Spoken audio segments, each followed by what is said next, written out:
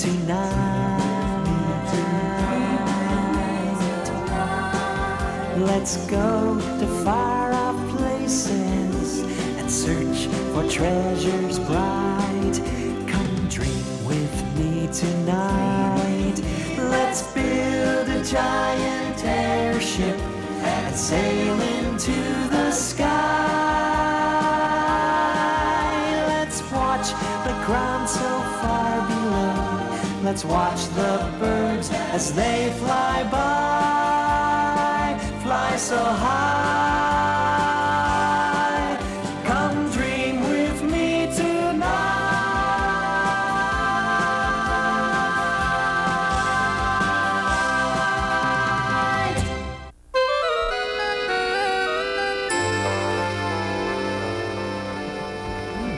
I'm a little confused, Grubby. According to this map, we should have crossed a large stream before we got to the mountains. I see what you mean, Teddy. I don't remember crossing any stream. Hey, Gimmick, are you sure we're going in the right direction? Oh, dear me. Perhaps it is time we turned north.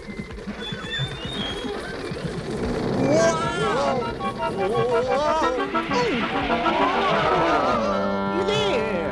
That's better. We should be at Marvel headquarters in no time, I think. LB, you keep losing them! Oh, can't you do anything right? Look, Twiz, I don't got eyes in the top of my horn, you know. Why don't you just tell me which way to go? Oh, that way, you overstuffed pumpkin! Oh, do I have to do all the thinking around here? I'd be amazed if you did any thinking at all, punk. We have to catch up to Gimmick and those other guys and get that crystal! Excellent. We appear to be making splendid time. Now, according to my calculations, we should be approaching the mountain range where Marvel is based. Say, fellas, if we're heading into the mountains, how come I hear the surf? That, my octopede friend, could only be a gentle mountain stream of the North Country. I assure you. Look, Grubby, isn't it beautiful? Yeah, and big. It's the biggest mountain stream I've ever seen. I don't understand it. I made this compass myself. I understand it. Gimmick, why don't you turn us around so we can take a closer look? Not again.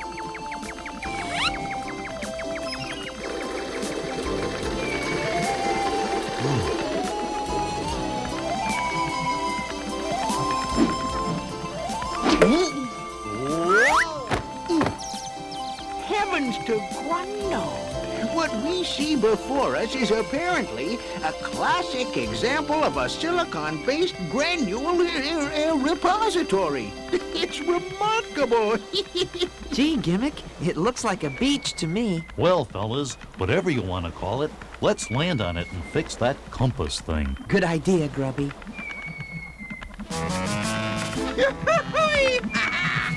That hunch of mine you had was correct, LB. They're landing on the beach for a rest. Fools! We never rest, do we, LB? No rest for the wicked. Sheesh, all this Marvel stuff is going to your head, Twitch. LB, when we get that sixth and last crystal from Gimmick and his pals, Weller and the others at Marvel will fall down at my feet. Then you better wash them before we get there, Twink. Quiet, LB. I can see it now. I'll be a hero. They'll make me the leader of all monsters and villains in Grundo. And Mother will be so proud. She'll double my allowance. Sometimes nothing is still nothing. Say, Twizzle, I don't suppose your evil brain has figured out how we're gonna get that crystal from those guys, has it? Of course it has, Melonhead. Nothing could be easier. We could. Wait until dark, when they're all asleep, then nab it? What? Don't be an idiot, LB. I'll do the thinking here. Now then, we'll wait until dark when they're all asleep, and then we'll nab it. And I thought you didn't have a mind of your own. Hey, Twist, you hear something? Quiet, LB. How am I supposed to concentrate when you're constantly interrupting me? Hey, Teddy, do you hear music? Yes, Grubby. Look. Huh? Oh, my! Grunges! You can play a game of handball on the Great Wall of Heat. But surfing in Grundo beats anything. Yeah, surfing in Grundo. Surfing in Grundo. Surfing in Grundo. Yeah, surfing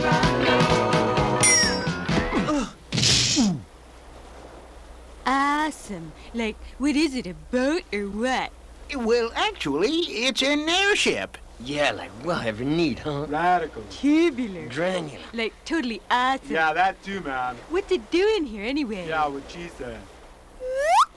My name is Teddy Ruxpin, and this is my friend Grubby, and this is Newton Gimmick. Hey! Hello there, and isn't this a fine day? Oh, careful with that. I built it myself, you know. Well, actually, Teddy and Grubby here helped quite a bit in the final design, and... Well, like, hey, man, this here's like Jody, the gal with the drum is Ginny, and my name is like Jethro, yeah. And this is, like, man, the rest of the gang. Anyway, man, it's been real. Come on, fella grunges. Like, enough of this gabbing. We got some serious surfing to attend to, like, wow. Surf's up, man. Naughty. Hey, man, like anybody see Donna Lee? There! Now it should work perfectly. You see, this way is south. And now if I turn and point it this way, you'll note that this way is south too. And if I turn it this way, you can clearly see that this way is... South again. Precisely. Oh, dear. Gimmick, you probably need the tools back at your house to fix it properly. We could go on without the compass.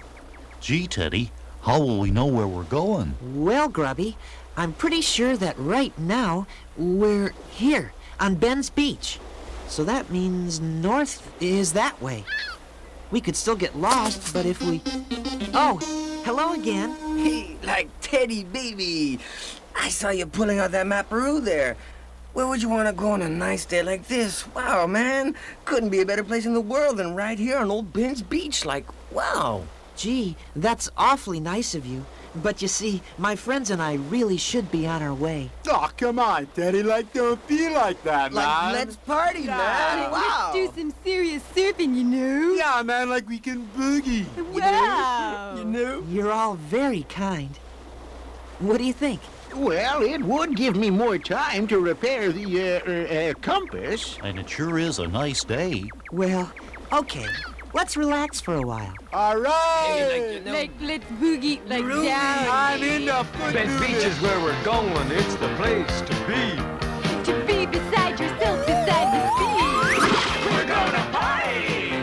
That's a verb we use, describing the way we like to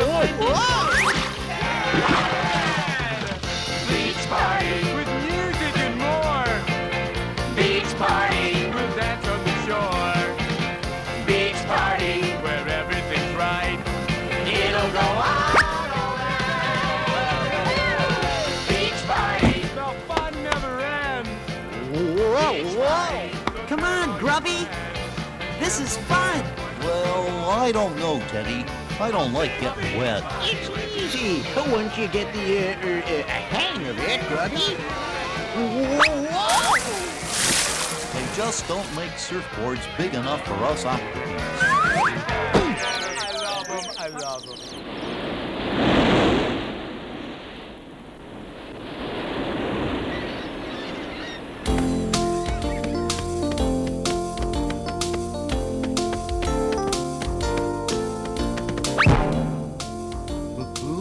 I've got an idea.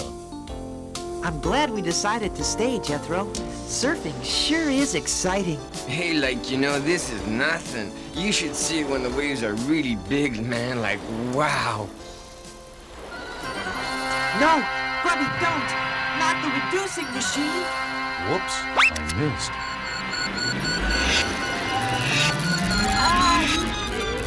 Totally awesome!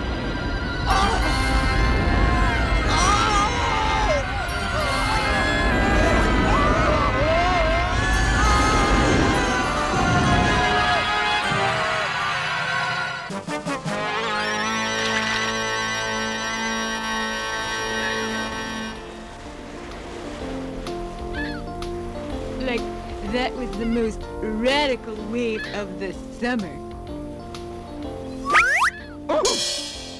A slight miscalculation on the part of our friend here.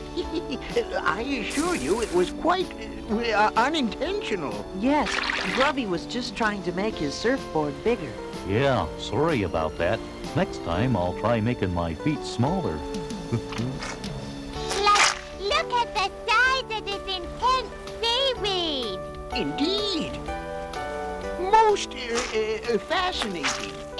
Totally. And look at that minnow. It would seem, Grubby, that when you enlarged the wave, you also enlarged everything that was inside it. I think you're right. Look, even the salt crystals are much bigger than they should be.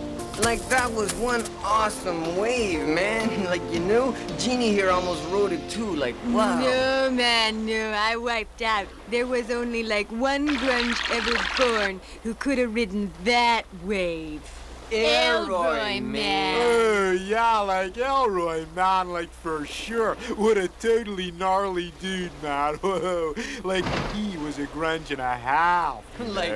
Like, face it, man, there was no wave in all of Grundo he couldn't handle.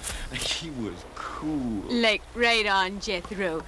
Like, too bad you couldn't say the same thing about his wife. Elroy always was in charge of every wave, however large. He'd ride his surfboard standing tall. No one ever saw him fall. He was loved by all his entire life. That is, until he met his wife. She was a mean and nasty beast. She wasn't nice, to say the least. He had strange taste, that surfer dude. The troll he married was always rude. She insulted him the whole day through. But then she knocked his surfboard too. She'd gone too far, he just hung 10 and was never, ever seen again. They say he surfed across the sea on the most rad wave in history. Like, all the guys used to call him by her last name, you know.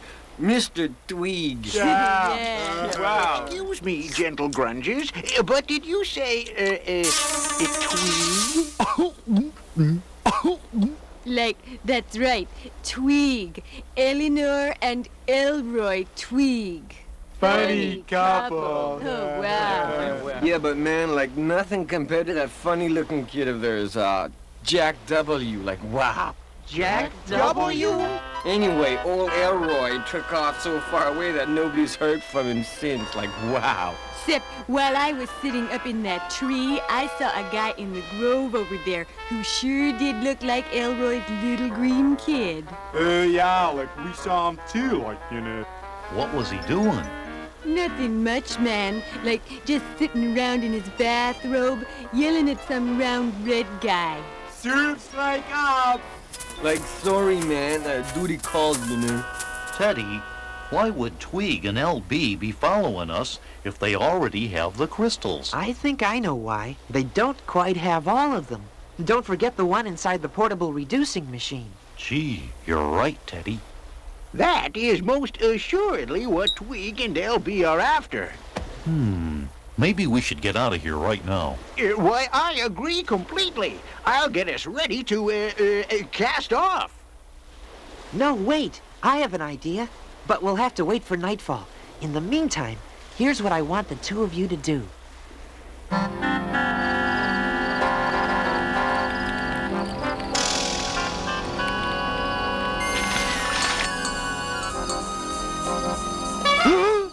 Oh, confound it, LB! Can't you keep that pointed little head of yours out of the way? You told me to stay right behind you, Tweezle. Well, not so close behind from now on. Quiet, LB. There can be no room for error.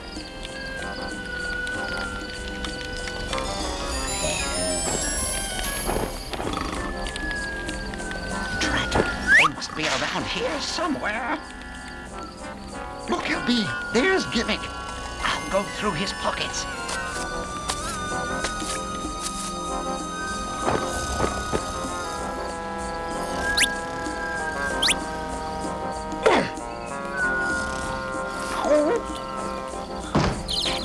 Out of my way, you half-wit! Quiet, Tweez. There can be no room for error.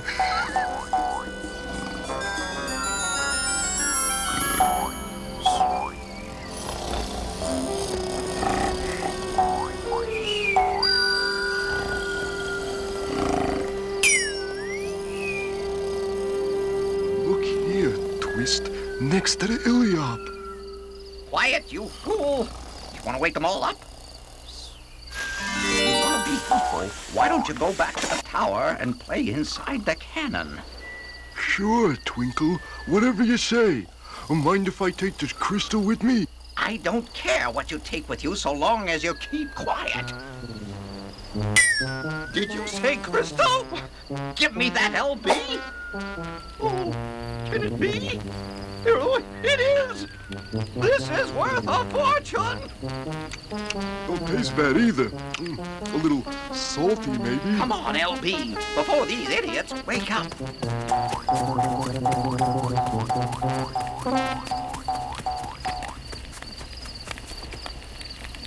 Shh. Okay, everybody, they're gone. Gee, Teddy, that was a great plan. I sure gotta hand it to you. Take your pick. Yeah, he did fall for it. He most certainly did, my imaginative young Iliop. That phony crystal you made from the giant salt looks just like the real crystals. Yes, and thanks to the Grunges, the real crystal was safe and sound. Yeah, it was a great idea to, like, hide it here inside my guitar. Yeah, man, like, oh, boss, man. Totally gnarly.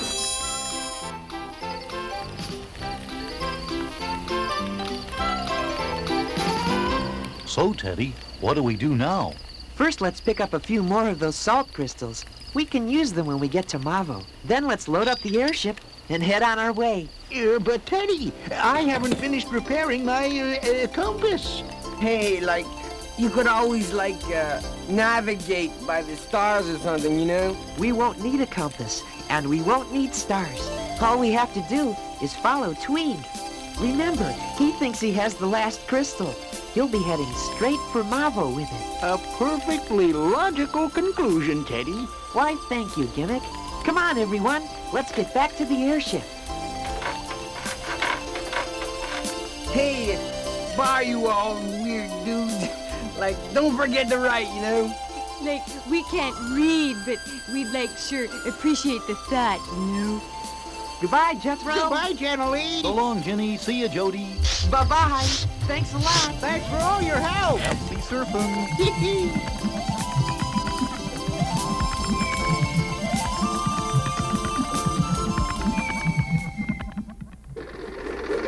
Full speed on the propeller, Robbie. Aye, aye, Gimmick. This time I think we ought to go that way, Gimmick.